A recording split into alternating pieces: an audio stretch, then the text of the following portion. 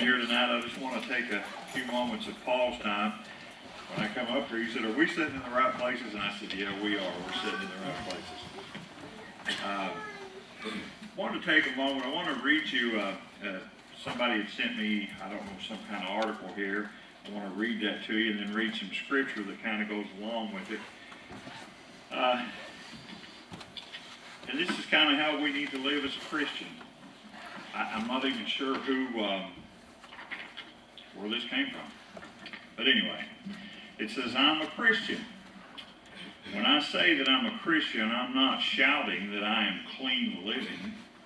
I'm whispering that I was lost, but now found forgiven. When I say that I'm a Christian, I don't speak of this with pride.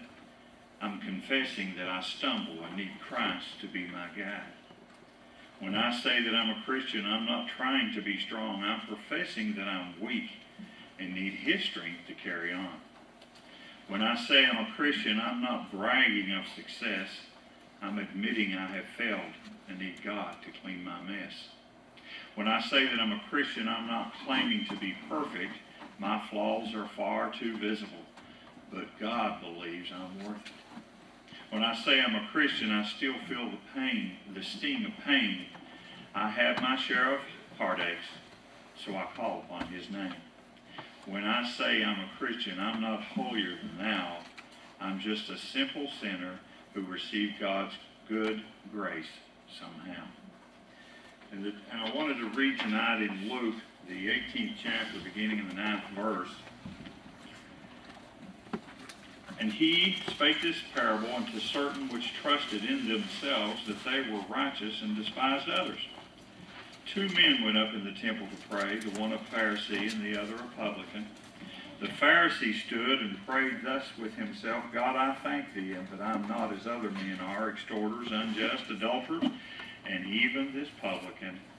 I fast twice in the week. I give tithes of all that I possess. And the publican, standing afar off, would not lift up so much as his eyes into heaven, but smote upon his breast, saying, God, be merciful to me, a sinner. I tell you, this man went down to his house justified rather than the other. For every one that exalteth himself shall be abased, and he that humbleth himself shall be exalted." As we sing number 388.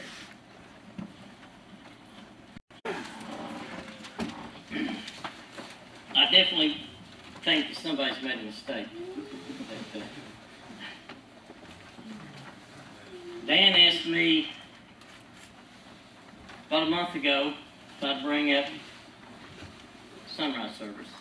I said, so I'll think about it. So that was 3 weeks before sunrise service. And so he asked me again the week before. I said, well, I'm still thinking. He said, well, you know, it's coming up. So I said, okay, I'll do it. But I guess all that time I was praying that something would happen and I wouldn't have to do it. But so it did, but I got out of that. So, and I was talking to Eric and Mark a couple of weeks ago, and I told them, I said, you know, I guess I pulled that rope as far as I can pull it. And I can't go any farther on that rope.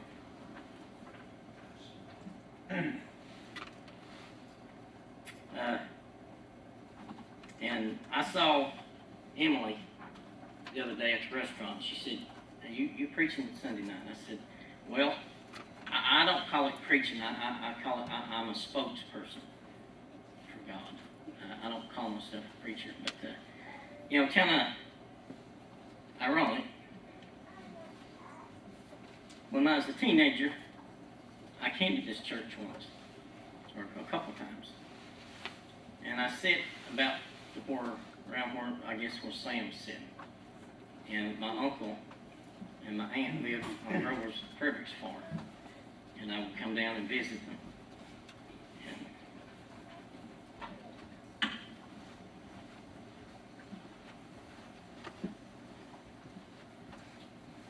And I guess it's home. But You might want to lock the door so when you get started, you might want to leave. But turn to John chapter 6. I just wonder if anybody's hungry tonight. If you've ate today, and chapter 6 is going to lead into what I want to talk about. But I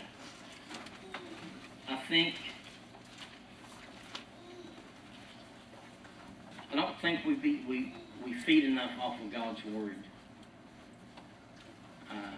We don't eat enough from it. We run through the Scriptures. We don't let it sink in. And we want to let the natural man take over instead of the spiritual man. But starting with chapter 6 in John, it says, after these things Jesus went over the Sea of Galilee, which is the Sea of Tiberias.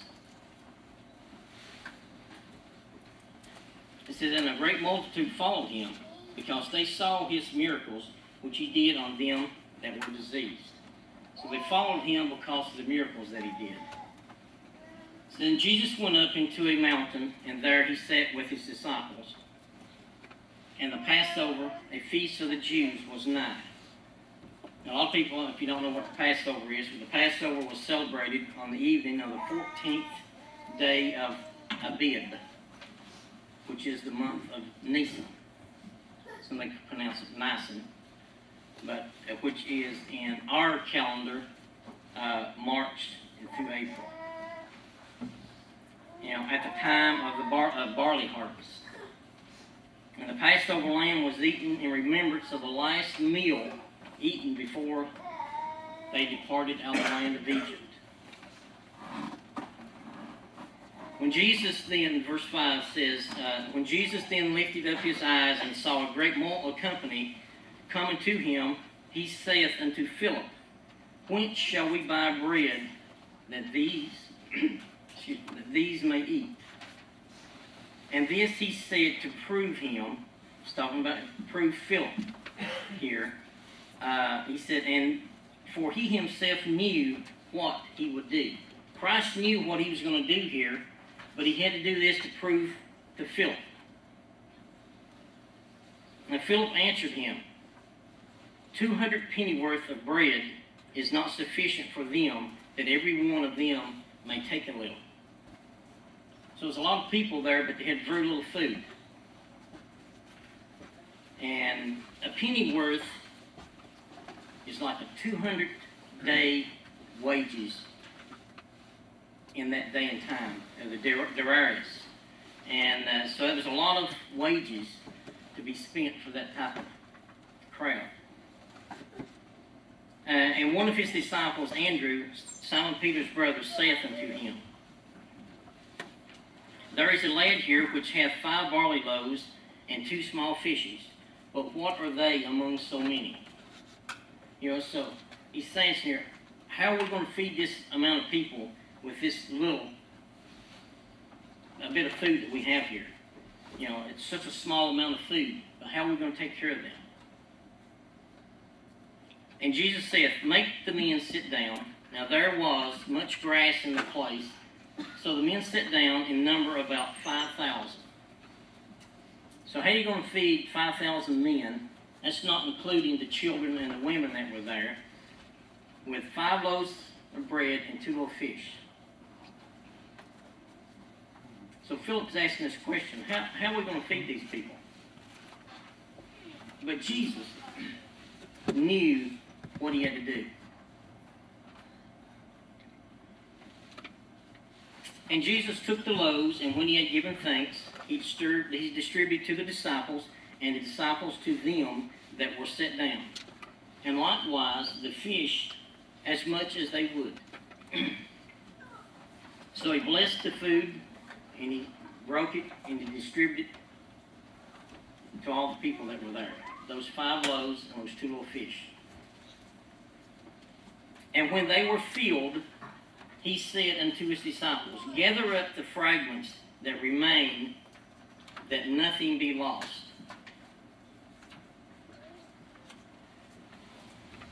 You know, that kind of stuck with me.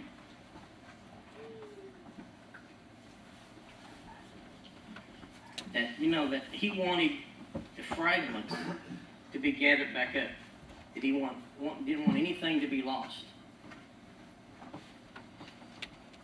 You know, because he had blessed his food, it multiplied, and he distributed to the people.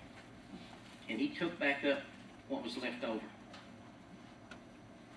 Our great nation that we live in today is one of the blessed nations that we have. That God in this universe has blessed us. But we are probably the most wasteful nation there is on earth.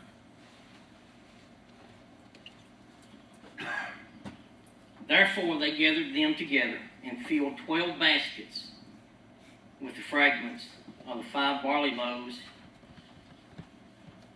which remained over and above unto them that had eaten. This is how much was left over after the people got through eating. Then those men, when they had seen the miracles that Jesus did, said, This is of a truth that prophet that shall come into the world. When Jesus therefore perceived that they would come and take him by force to make him a king, he departed again to a mountain himself alone. And when even was now come, his disciples went down into the sea, and entered into a ship, and went over the sea towards Capernaum. And it was now dark, and Jesus was not come to them. It says, and the sea arose by reason of a great wind that blew. So when they had rolled about 25 or 30 furlongs, they see Jesus walking on the sea and drawing nigh into the ship. And they were afraid. But he saith unto them, It is I, be not afraid. And if you notice, it didn't mention anything here about Peter. Matthew is the only book in the New Testament that speaks about Peter walking on the water with Christ. Then they willingly received him into the ship, and immediately the ship was at the land whither they went. And that kind of hit me there too, that when he got into the ship, he was immediately at the land. You know, it didn't take any time there, but it was immediately there. And that's what the power of Christ has. You know, he can speak and it can be done. And the day following, when the people which stood on the other side of the sea saw that there was none other boat there, save that one whereunto his disciples were entered, and that Jesus went not with his disciples into the boat, but that his disciples were gone away alone. So the people knew that Christ didn't get into the ship with the disciples, but yet he was there with them.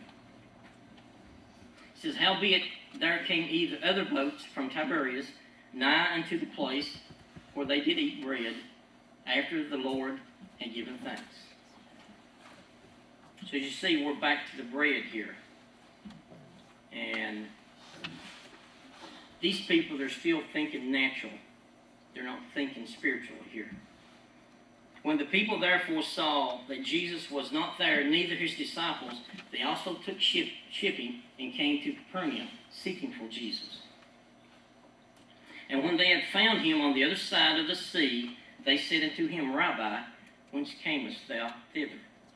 So they asked him, how did you get here? You didn't come in the boat with the disciples. So how did you get here? Jesus answered them and said, Verily, verily, I say unto you, ye seek me, not because ye saw the miracles, but because ye did eat of the loaves that were filled. And again, they're still thinking naturally here instead of the spiritual food that they should be eating. Labor not for the meat which perisheth, but for that meat which endureth unto everlasting life, which the Son of Man shall give unto you, for him hath God the Father sealed. So we need to be laboring for the meat that doesn't perish. The meat that Jesus Christ gives us, which is His Word. And we need to take that Word and eat it and grow with it. Number 28 says, Then said they unto him, What shall we do that we might work the works of God? Jesus answered and said unto them, This is the work of God, that ye believe on Him whom He has sent. Then said they therefore unto him, What signs showest thou then, that we may see and believe thee? What dost thou work? Starting with verse 31 here, is where I really want to talk about the bread, which is the bread of life. Not the natural bread that you keep getting hungry from. Your body gets worn down, and you got to have something to nourish it. Just as the Israelites, when they came out of Egypt, they murmured constantly. They were never satisfied. They were never happy. They were always complaining. You know, that they asked Moses, Did you bring us out here into the wilderness to die? So what are we going to eat? We have nothing to eat. So God sent them quail, and He also sent them something that was a word it's called manna. And I'm taking this out of Exodus 16, chapter 16. It says manna literally means, what is it? That was the name for it. What is it? That's what it meant. It was remarkable for its size, shape, color, taste, and use. Its tremendous abundance. Its strange capacity for breeding worms. At the end of each day, except for the sixth day. Why did it breed worms each day? It's because they got more than they needed. Because they were greedy. So instead of them having extra that would carry over to the next day, God designed it or that it would spoil and have worms. Except for that sixth day that they couldn't do any labor on. That's why they could gather more and it would last. You know, it taught the people to look to God for their daily bread. And it pointed toward the one whom is the true bread from heaven. Even the bread of life. Jesus Christ is that bread that gives life. Jesus Christ, whom you and I serve, is that bread of life. And when we get hungry, we can go to Him. He feeds us.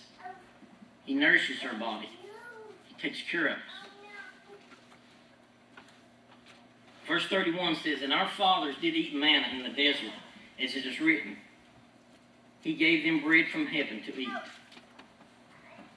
Exodus 16:15 says that this bread is from heaven. 32 says, Then Jesus said unto them, Verily, verily, I say unto you, Moses gave you not that bread from heaven, but my Father giveth you the true bread from heaven. Who is that true bread? Jesus Christ is that true bread.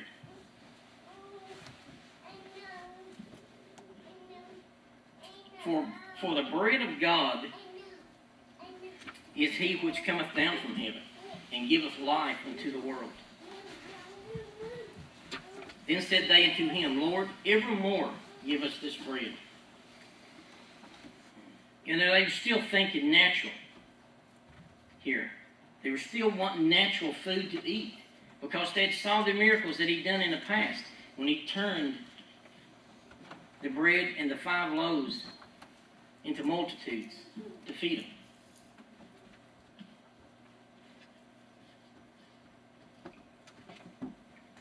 And Jesus said unto them, I am the bread of life. He that cometh to me shall never hunger, and he that believeth on me shall never thirst.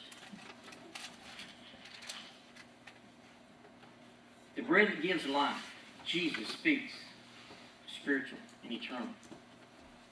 That's the bread that gives life. But I said unto you, that ye also have seen me, and believe not. So they saw Christ, but they still don't believe him.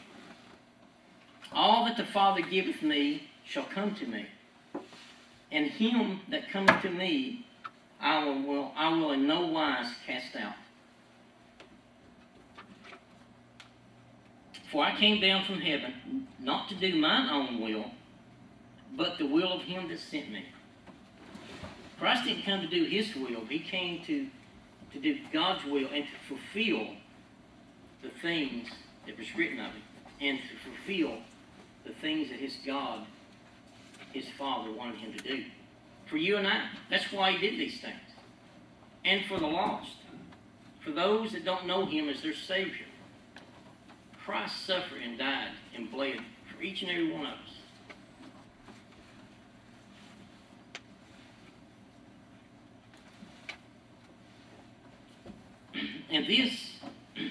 And this is the Father's will, which hath sent me, that of all which he hath given me, I should lose nothing, but should raise it up again at the last day. You know, when this kind of verse here kind of hit me with the verse that's in the earlier that we read, that he took up all the fragments that was left because he didn't want to lose anything. That's the same way with you and I. He doesn't want to lose us.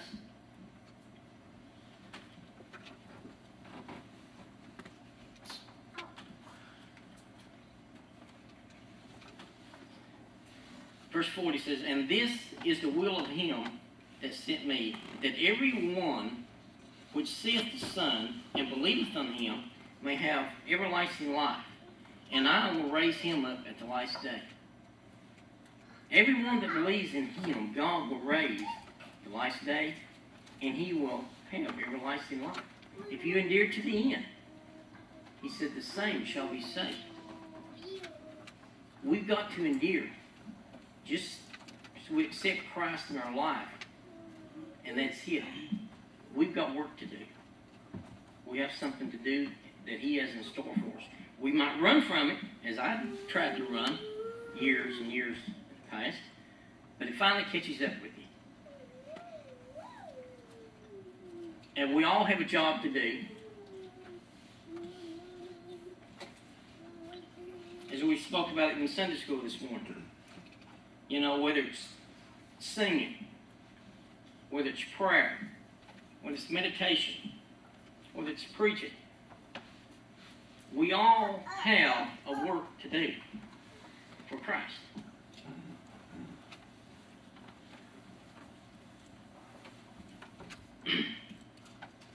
And the Jews then murmured at him because he said, I am the bread which came down from heaven.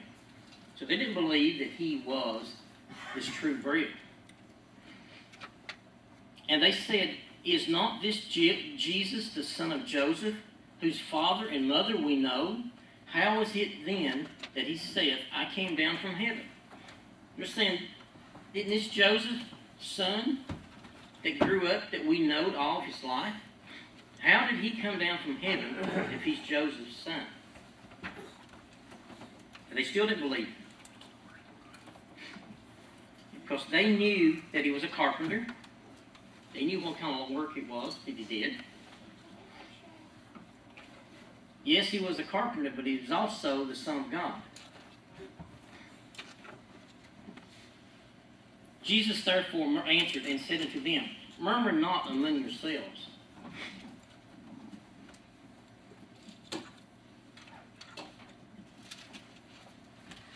No man can come to me except the Father which hath sent me draw him, and I will raise him up at the last day. It is written in the prophets, and they shall all be taught of God. Every man therefore that hath heard and hath learned of the Father cometh unto me. Isaiah 54:13 and Micah 4:2 says, it was foretold that Christ should teach them. That Christ should stand in the synagogues and preach his sermons to the people, to teach them his word. Teach them about him. Help them believe that he is the true Christ, the true bread. That once you taste of this bread and you eat of it, you're never hungry again.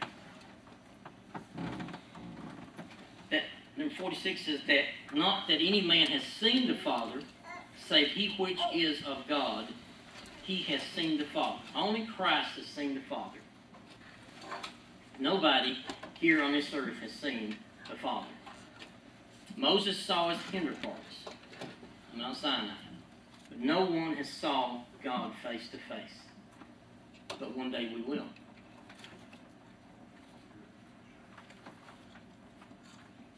Verily, verily, I say unto you, he that believeth on me hath everlasting life. I am that bread of life. Christ is saying, I am that bread that you desire to eat. I am that bread that you need. That he is that bread that you and I need. We need strength from Jesus Christ. And we need strength from one another. We need to help bear one another's burdens. To lift one another up. When we're down the valley, we don't know which way to turn. We need one another to help us. And also Jesus Christ, to look upon him for help. It says, your fathers did eat manna in the wilderness, and they are dead. They eat this natural food, and they all died in the wilderness. He's saying, telling them here over and over again, I am that bread you need. This is the bread which cometh down from heaven, that a man may eat thereof and not die. Isn't that the bread that you need?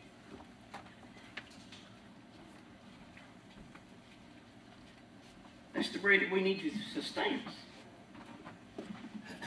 He says, I am the living bread which came down from heaven. If any man eat of this bread, he shall live forever. And the bread that I give, is my flesh, which I will give for the life of the world. And he did. He gave his life for the world when he hung there on that cross for you and I. He gave his life, his flesh on that cross. Jesus is the bread that came down from heaven. If we eat that bread and drink of this cup, he says that we can live forever. But we got to make a step to do that. We got to accept him in our lives to be able to eat of that bread and drink of that cup that we take every Sunday morning. The Jews therefore strove among themselves, saying, how can this man give us his flesh to eat? Their eyes were blind. Jesus said unto them, verily, verily, I say unto you, except ye eat the flesh of the Son of Man and drink his blood, you have no life in you. We can be walking around healthy as we think we can. But without Christ in our life, we're dead.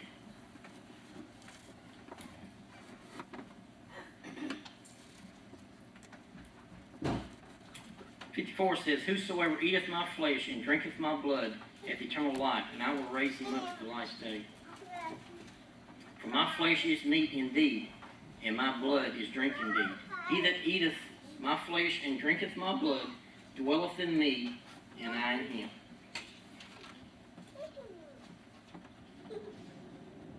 As the living Father hath sent me, and I live by the Father, so he that eateth me, even he shall live by me. This is that bread which came down from heaven, not as your fathers did eat manna and are dead. He that eateth of this bread shall live forever. Now, I can't say it over enough that, we have to eat His Word. We have to feed off of His Word. That's what makes us to grow stronger and closer to Him each and every day. We're going to have struggles and trials in our life no matter what we do. But Christ is always there for us. As I've told you about a man that can feed you, he can sustain you, he can keep you, he can make you whole, he can give you immortality by accepting Him as your Savior. I've told you all these things about Christ, how much He loved you, how much He sacrificed for you. Not the natural man, but the spiritual man. That's what we need in our lives today, is Jesus Christ. You can live 100 years, but without Christ in your life, you haven't lived at all.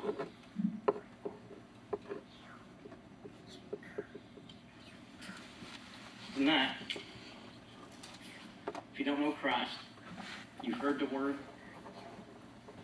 believe it, accept Him, repent of your sins, be baptized in water's grave, raised and walk in the newness of life.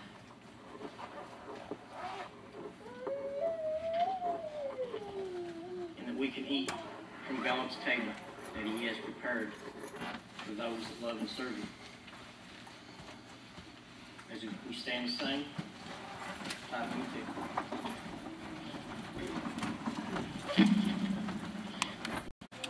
want to welcome everybody.